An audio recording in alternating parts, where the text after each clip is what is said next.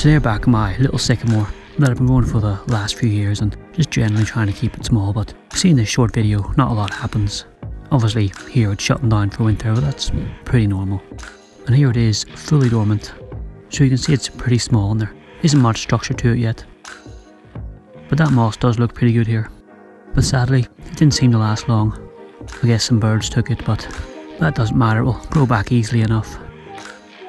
Anyway, I didn't prune it here as there's no unwanted growth. Everything seems fine. I'll just have to wait for it to wake up. The plan was to repot it, but I don't remember what happened.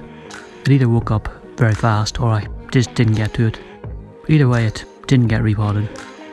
So that's now 2 years it's been in this pot, which is not ideal for an aggressive grower. It's a very small pot, but I'm sure it'll be fine. It is going to be interesting to see what it looks like next spring. I think it's going to be pretty full. Also, you can see the leaves here are a lot bigger this season. Well, they're still small for a sycamore, but they have been a lot smaller in the past. I guess all the extra energy in the pot and the lack of pruning has given it plenty of strength and everything is a little bigger now. It's not a real worry.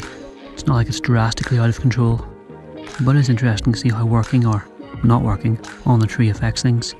The work we do actually has an effect, even if it doesn't feel like it at the time. I also didn't prune it over the summer. It's vigorous and the leaves are a little bigger than normal, but it doesn't really need pruned, so I'll just leave it alone.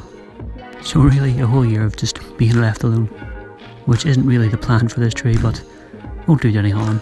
Just makes the video pretty short and boring, but it's all part of the long-term process. Hopefully next year will be more action.